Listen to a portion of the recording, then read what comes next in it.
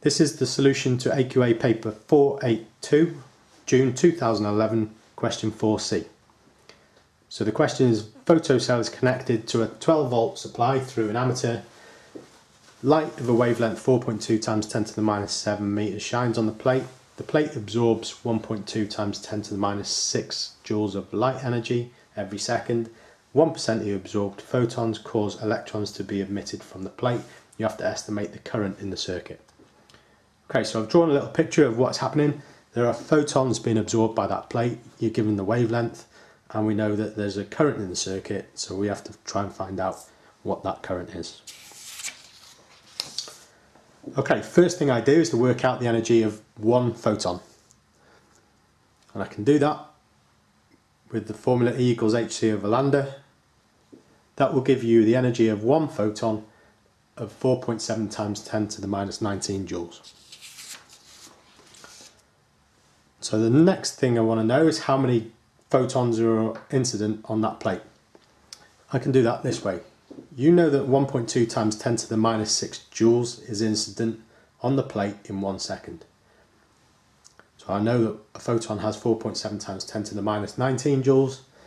Therefore the number of photons incident on that plate in 1 second is 1.2 times 10 to the minus 6 divided by 4.7 times 10 to the minus 19, and that gives you a number of 2.55 times 10 to the 12 photons incident on the plate every second.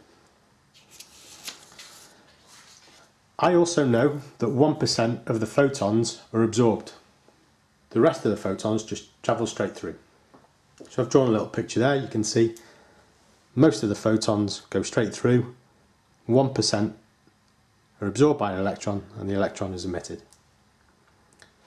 So therefore the number of electrons released is 1% of that incident number, which is 2.55 times 10 to the 12. Therefore the number of electrons released per second is 2.55 times 10 to the 10. Okay, now I know how much charge is released per second. There's 2.55 times 10 to the 10 electrons. Each has a charge of 1.6 times 10 to the minus 19. So therefore the total charge released is 4.0 times 10 to the minus 9 coulombs. I also know that current is charge per second flowing past the point.